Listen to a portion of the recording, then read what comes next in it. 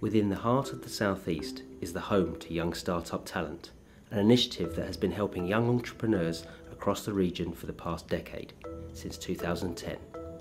The project has worked with and inspired hundreds of 16 to 25-year-olds to have a can-do attitude and provide help and support for them to start their first business. The team at Young Startup Talent has been searching the area to find the most feasible ideas to compete for the 2020 prize fund. The area has once again revealed a wealth of entrepreneurial young talent to draw from. Welcome to the final of Young Startup Talent 2020. Every year, a set of young entrepreneurs submit their business concepts to see if they have what it takes to win over the local business community and be in with a chance to walk away with the Young Startup Talent Prize Fund that is donated by local and national leading businesses. This year, the team gathered to find the young business talent from within the area in a bid to whittle the finest entrepreneurs down to its very best. With a successful track record of past Young Startup Talent winners and finalists rapidly flourishing among the business world across the area since its inception 10 years ago, and spreading the word of Young Startup Talent, many young entrepreneurs submitted an application to the team. Only those that show they have what it takes, know their businesses inside out, and can face the judges under pressure have succeeded to the final stages. After visiting schools, colleges and universities within the area, the successful applicants attended the Young Startup Talent Workshop at the NatWest Accelerator Hub in Brighton and Speed Networking event at Base Point Business Centre in Crawley. The evening was set to put the young entrepreneurs, all aged between 16 to 25, through their paces. In attendance were judges, sponsors and supporters from the local area who were keen to see the range of ideas submitted by this year's young entrepreneurs. Following on from the speed networking, the finalists were selected and are about to pitch in front of our judges at the offices of Thales UK in Manor. Making up the panel for 2020 includes Lorraine Nugent, Managing Director, Young Startup Talent and PR Specialist at Wildwood PR. As well as being one of the founding partners for Young Startup Talent with a passion for business and helping young entrepreneurs to grow and develop, Lorraine also is a PR Specialist at leading PR agency Wildwood PR. Matt Turner, CEO, Creative Pod Group. Matt is not only one of the co-founders of Young Startup Talent, but also CEO of his own group of companies, the Creative Group. John O'Mahony, Practice Lead, Gatwick and Audit Partner, Grant Thornton UK LLP. John is an experienced partner and tax advisor based in the Gatwick office, with more than 20 years' experience of working with a wide range of clients from listed corporates and their stakeholders. John Redfern, Director of Corporate and Commercial Banking, South East Region, NatWest. John has worked in financial services for 25 years. He qualified as a chartered accountant in London with PwC before moving to NatWest Bank. Anna Christie, CEO, Sussex Chamber of Commerce. Anna has substantial business experience, both in the UK and internationally. Anna's career began in aviation at both Gatwick and Heathrow airports before progressing into hospitality in London. David Kickham, Deputy VP, Industrial Operations, Thales UK. Dave Kickham joined Thales in 1986 as a software engineer and focused on ground-based and airborne radar and electronic warfare systems. He then led teams in quality, program management and business improvements. Mario Carrozzo, CEO, Carrozzo Property.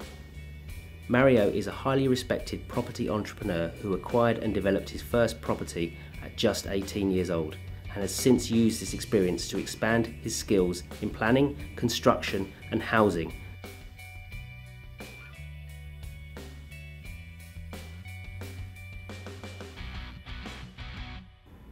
Zak Lloyd, Deliver Me. Deliver Me is a revolutionary on-demand app that connects people to independent delivery contractors. The app will act as the user's personal shopper, instructing our self-employed contractors to shop, pick up or drop off items for them. It's an on-demand delivery and pickup platform. Deliver Me has no limitations when it comes to delivery. Good evening everyone, I'm Zach, I'm the founder of Deliver Me. It's an on-demand delivery platform where it connects independent contractors to our consumers that want anything, anytime, anywhere without the restrictions. Have you ever ordered something online and wish you could get it immediately? Or that you weren't just limited to the stores that were available to deliver from? There's a gap in the market for an on-demand delivery platform that allows you to order anything, anytime, anywhere without the restrictions. We're in the midst of a on-demand era where, as we all know, technology has helped us make instant delivery possible. And we are now at the stage where we have a beta application produced. We're about 90% done from the finished product, launching first in Birmingham, and then nationally roll out over a 3-year period. We have conducted some market research with a few small uni students. We tested the idea out with them. We've tested actually if the service actually works, and within our estimated timeframes of 30 to 40 minutes per delivery. So where the application works is we have 2 iOS and Android apps, so one for the delivery partner and one for the consumer. And we also have an admin panel where we manage everything from operations to manually adding stores and updating stock lists and price lists. So the user uses the app, when they open up the application, within a 2-mile radius, they'll see stores and takeaways that are near to them. They're already predefined by us, and the stock list is updated regularly within a 24-hour period. The user then places an order through the app. They are charged a service fee and a delivery fee, and then that order is passed on to the nearest delivery contractor within that 2-mile radius. Sounds like you're trying to be Deliveroo or Uber. Uber Eats? Is it? Tell me how it's different to those two things, which are clearly well established. Yeah, sure. It is very similar on how the app functions, and the only main difference is they need to have a partnership with the actual store itself and charge heavy fees to actually get software in the store. The difference with us is we don't have any partnership with the store. It's literally directly from the consumer to the delivery partner. We have no connection with the store at all.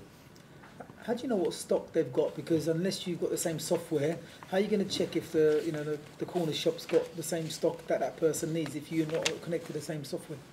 Yes, so most of the generic items that everyone needs, we already have data on that.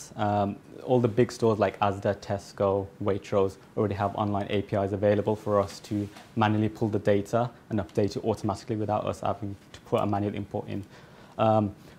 The corner shops, most of the corner shops take cash only, which we can't support. We can only support stores that can take online payments. Your reputation is going to be very much around reliant on the performance of the delivery organisation, delivery partner. How are you going to assure that? How are you going to check that? How do you ensure that your delivery partner is... So we'll have someone as the operations director who will monitor all the drivers. All the drivers are tracked through our app, so we know where the location is, how long it takes for them to place an order and deliver an order, and we frequently train them and update them on where they can improve on or what's lacking. I'm at home, bored, and a bottle of champagne, what happens? So if you want a bottle of champagne, you open up the app and you'll see predefined subcategory. So you would click on alcohol delivery, and based on popular products selling within that week, you'll see the top champagnes that we're selling. And you're going to charge me how much more for that champagne to deliver to me in 30 minutes? It will be the recommended retail price. We do not add a markup fee on the actual products themselves. The delivery? But the delivery fee, around, if it's within a 2-mile radius, the minimum would be for just one bottle of champagne would be $3.49. A bit more if it was at a peak time. Yeah, so we do have surge pricing. So to intensify delivery contractors and to also encourage people to not order at this time, we do have a surge pricing fee of 1 to 3% increase in delivery fee. You need to drink your champagne in the morning. What's your estimated number of deliveries in the first month? The first month is 150, I believe. I've left it down below on the average orders per month that we aim to receive. They're very conservative numbers. I personally stick to luxury brands if I was you, because I think the concept's good. Definitely. But I don't think it can work at that level. 30 Yeah, minutes, even if I course. left my home quickly and rushed to the supermarket, no one, but it's a struggle to get there and back in 30 minutes, let alone finding a driver that's on the road. If you go for something luxury, I might say, look, I want to spend £20 on a bottle of champagne. I think I'm happy to spend £5, even £10 to get it because it's convenient, and that's probably more realistic then trying to do that. Anthony Mellor, White to Label. White to Label Manufacturing specialises in both white label and bespoke product services for sportswear brands. Utilising extensive supply chain management, they're able to offer a comprehensive bespoke service for businesses looking to produce custom garments for their brand, as well as offering low MOQs and faster turnaround times through a white label service, which is tailored to help startups get their brand off the ground. Hi everybody, you all know me already, so I won't bore with the introduction. The global sportswear market is estimated to be worth in excess of $200 billion by 2024. Now, one thing that's certain is that all sportswear brands require a manufacturer of some sort to produce their garments. However, a lack of online presence and high minimum order quantities means that most startups are left with a relatively unviable option for production. White to Label Manufacturing is a sportswear manufacturing company based in the UK that specialises in the creation of both bespoke and white label product services for brands. This allows them not only access to low minimum order quantities, but a streamlined production service, which therefore reduces their risk of overstocking from the get-go. The business was founded towards the end of 2018. I originally started my business career, if you would, at the age of 18 when starting my own independent sportswear brand. Through building that business, I learned how to manufacture, how to source manufacturers, how to design, and all the bits and bobs that come along with that. Whilst I was running that business, I saw a gap in the market. I was sending thousands of pounds to people I've never met in countries I've never been to, and I was deliberately buying too much stock. I knew I couldn't sell it, but I had to hit the minimum order requirement with whatever factory I was working with. So I thought, there must be an easier way of doing this. I decided to launch a minimum viable product, and from November of 2018, we started selling our first service, which was a bespoke service to clients. Since November of 2018 until January of 2020, we've successfully sold £54,300 in sales at a 35% gross profit margin and a 19% net profit margin. In April of 2019, the business became my full-time job, and I now run that full-time. So we've grown quite well since then. Why am I here today? I'm here today because I'm looking to grow the business, I'm looking to scale. Part of that includes potentially moving over into North America and opening up a little hub to test the market. But I need PR, I need branding assistance in order to appeal to the market out there. In addition to that, I would like help and assistance in terms of financials, because one of the plans that I intend on implementing over the next 12 months is to bring our customization in-house. A lot of your products you purchase from China. Yes. Now, because of the current situation with coronavirus, how has that impacted your business because of supply chain and import and export of goods has been hampered? It's affected us in terms of our bespoke service. However, what I've begun to do over the past 2 weeks as the situation has developed is market our white label service.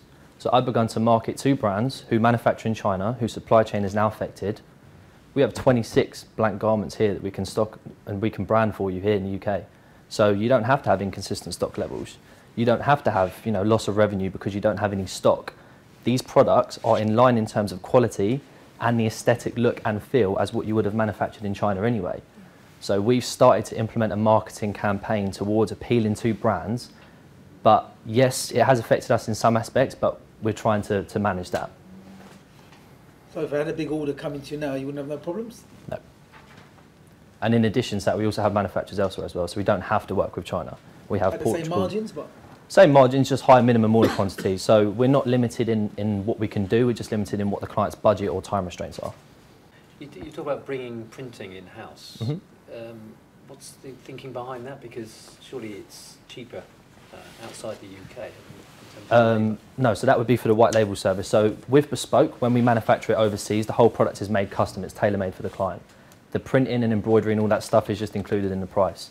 What we do for white labelling is we stock and store blank products here, and then we customise them in the UK.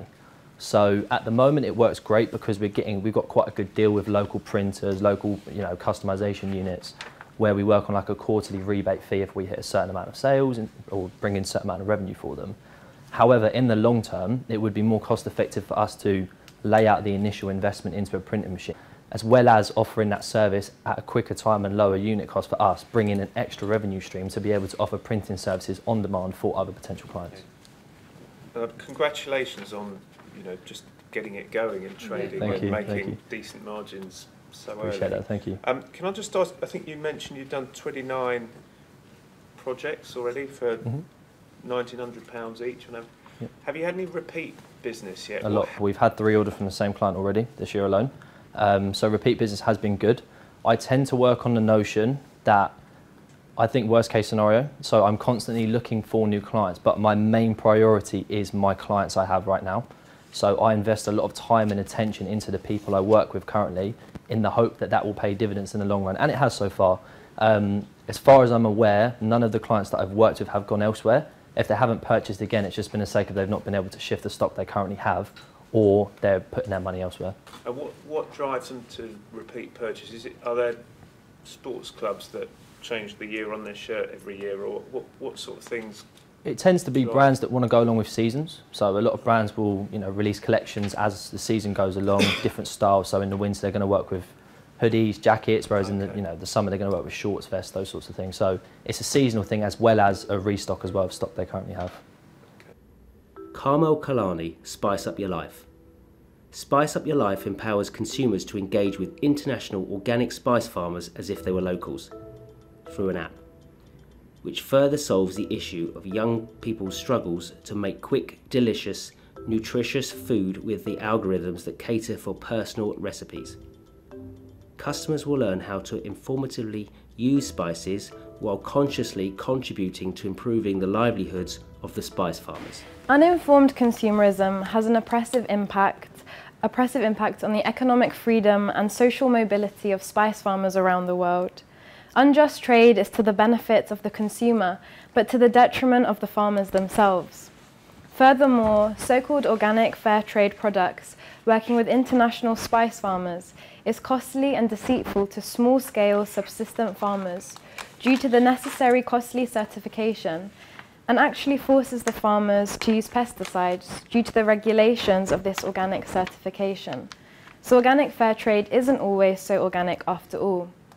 Farmers that can't afford such certification, both financially and due to the integrity of their farming practices, creates a stronger divide in today's world of the neo-colonial notion of us versus them, the first world versus the third world, ultimately valuing the wants of the consumer over the needs of our essential producers, and in this case, that's our marginalized spice farmers.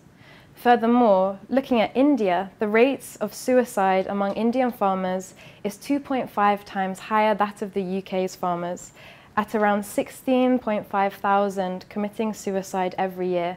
That's the highest in the world, but it doesn't have to stay this way.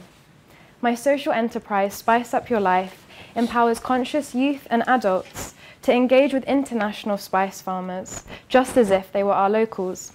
Through an app being developed, my business seeks to further solve the issue of young people's struggle to make quick, delicious and nutritious food.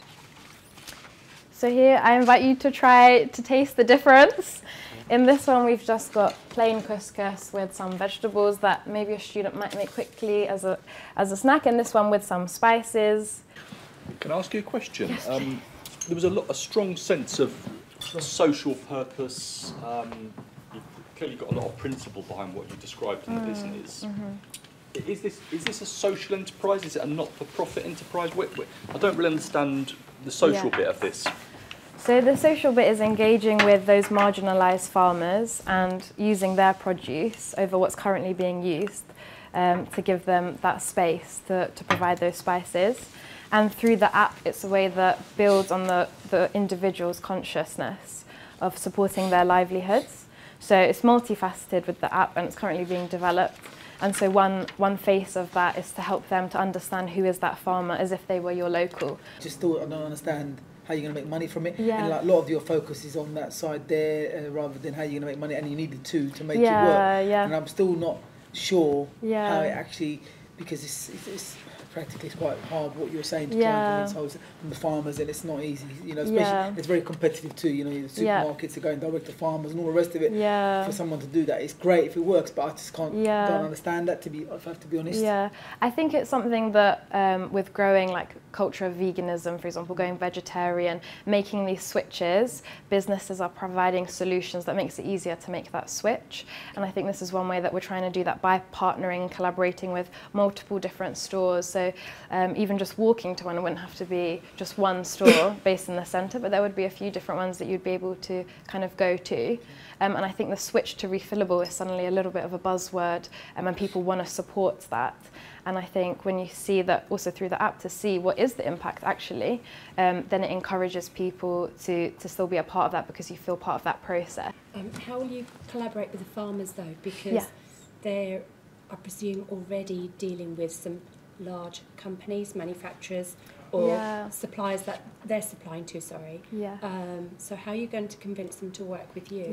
There are some, or one in particular social enterprise called MCL based in Delhi in India, and they work with farmers that pesticide-free, don't use chemicals. So it sounds like fair trade is actually not very fair trade. It's a lot of marketing now, unfortunately, and just branding. You've bought it yourself, have you bought anything before? Have you actually had something transported over to see where your costs were? Have you done that yet? Myself, no, but just from relatives bringing it. Otherwise, I haven't actually had to That's the key, right? Because ultimately, it's all great what you're doing, but if the costs are too high, no one's going to buy it. And if you're going to have the same cost, bottom line is the farmer's not, he's still getting, he's not benefiting. True, it looks good on label, but the farmer's still being, he's not fair trade anymore. Right? There was one place that I found in Brighton, the Spice Shop, that I think also have a store in London, and they do almost similar thing in that they farm from spice farmers who don't have certification for organic. So that was her struggle, that she can't label it organic, but it's pesticide free, which actually in our minds we think what is organic, it is chemical free.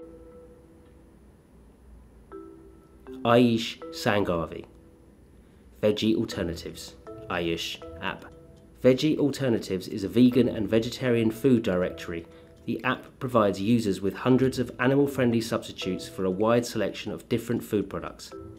Since release in March last year, the app has reached over 25,000 installs, a Great British Entrepreneur Award nomination, and has been featured across the media, including on BBC, The One Show. Meat-free diets encompass some of the fastest growing markets in the UK.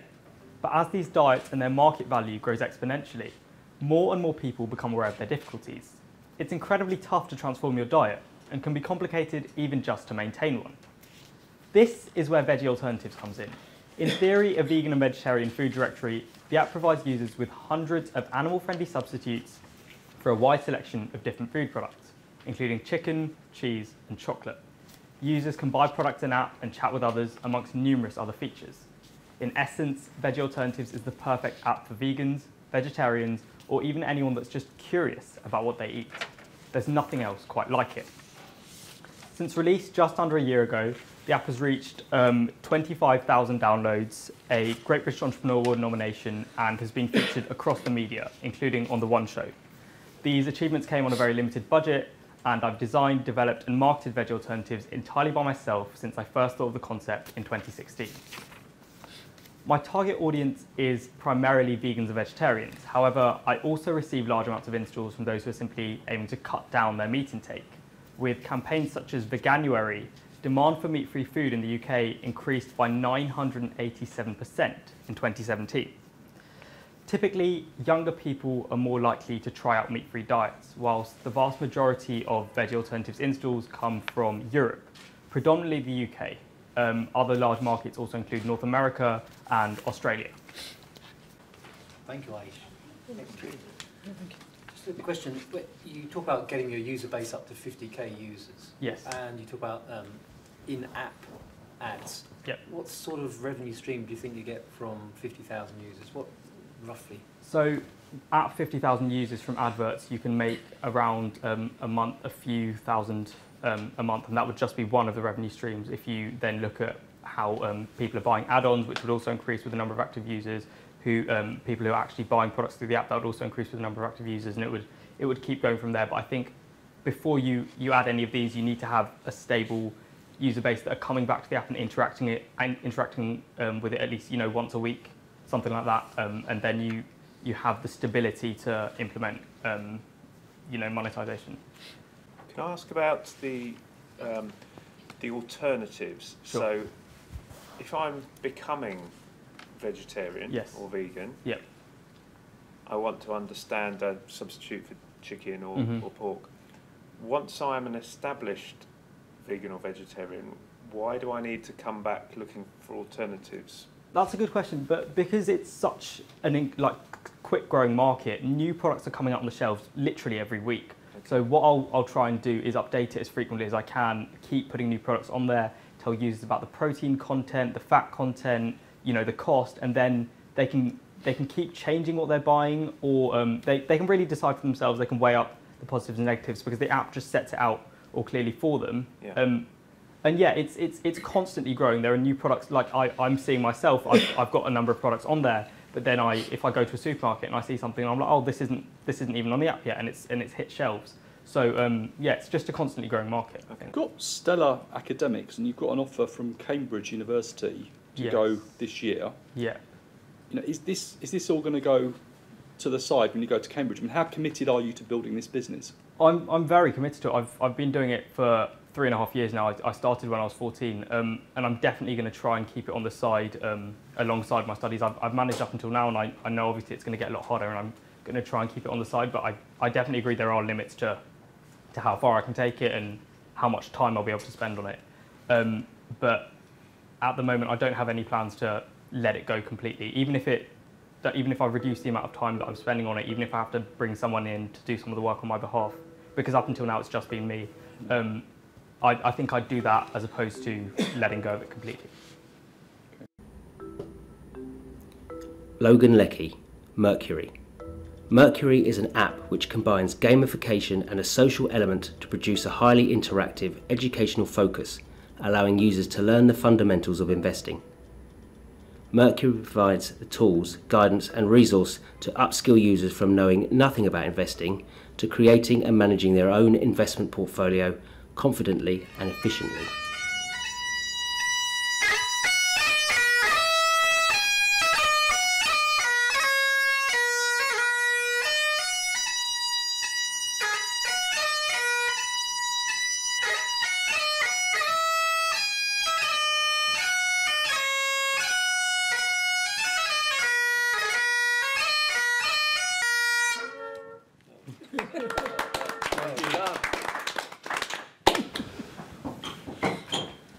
Thanks. Well, unfortunately, I'm not pitching anything related to the bagpipe, but I thought it'd be a good opener.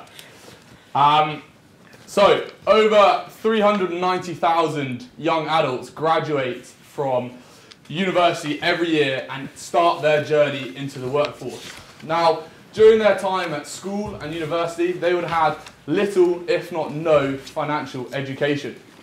So what happens? They enter the workforce, they get their monthly paychecks, and they have no idea how to effectively manage their personal income. So the result is a massive habit of overspending and undersaving. Now, my idea is in its early stages, but the one thing I've not escaped on, and the one thing I'm pretty proud of, is the amount of research I've done into this problem and this market. So I want to draw on two aspects of that research. The first one is that personally I found it quite surprising of the amount of young professionals who are saving, because I interviewed and surveyed quite a lot of them. So quite a lot are, but the savings is incredibly erratic and unstructured. So someone might save 10 quid here, 100 quid the next month, then 50, then 30 again, but very unstructured with no kind of common goal. So what I want to do is provide a tailorized financial planning service to young professionals. Through effective onboarding, I want young professionals to reflect on their long-term life goals. I can see the idea, but I can't quite see the prototype you're talking about. What form does that take? What is this prototype? Yeah, so it's a very basic prototype at the moment. So what I've got 15 people, and we've got a WhatsApp group, and I'm basically interacting them with a call every week to talk about how their finances are going, how much they're spending, whether they're checking if they're on target. I also know kind of what their objectives are. And I basically set each of these 15 people a savings target. I think it's a bit conflicted, I have to be honest, because it's hard to do both. And you mentioned about pairing them to like a DIY type, but it's ultimately giving them advice, saying, look, it's a good idea, go to this firm and put your money there. And it's got to make money whatever you're doing. So you're either going to make money from something that they're putting their money in, or you're charging them to educate from the educational point of view. Yeah. So it's a little bit conflicted. So you need to be clear on which way. And ultimately you've found a problem, but you still haven't found a solution. And that's what it's going to boil down to, because you can, with all the goodwill in the world, you can talk about, you know, what they're going to do with their money, but unless you've got a solution, what are they going to do? Oh, where's it going to go? That's what I still haven't got the solution. I think you've got a piece there on the education piece, you know, investing along the way and the compounding effect, and look where it gets you. That's quite powerful, and probably a 20-year-old looking at that would go, bloody hell, you know, I didn't realise that was the compounding effect of starting saving 10 years earlier. I mean, will it also incorporate things like people's behaviours and wants and wishes will change? So, for example, they may want to buy a car, they may want to buy a house, so then there's a large deposit on a house, or want to get married. So will that advice and app also cater to those ups and downs, because there will be investment periods that they want to invest on a house or something? 100% definitely. I mean, 100%. I mean, every single person's kind of goals and views are going to change as they kind of grow or kind of get older in life, and it's definitely got to be a system where it adapts and changes, and you kind of put in that you want to buy a house, and the kind of financial planning system adapts to that and then gives you new goals. As we draw closer to the end of a fantastic year, the judges must make the difficult decision of selecting just one entrepreneur who will walk away with the prize fund of business products and services. Young Startup Talent would like to thank all the judges, sponsors and supporters for their support, and look forward to working with the next set of entrepreneurs in 2021. All of those who have made it through the process have the support and business network to make their business a success. We look forward to keeping in contact and update everyone with their progress as they grow and develop their businesses and themselves. To find out more about Young Startup Talent, the sponsors involved, and to follow the progress of entrepreneurs past and present, visit youngstartuptalent.co.uk. My name's Ben Chubb, and I've been the voice of Young Startup Talent for the last 3 years.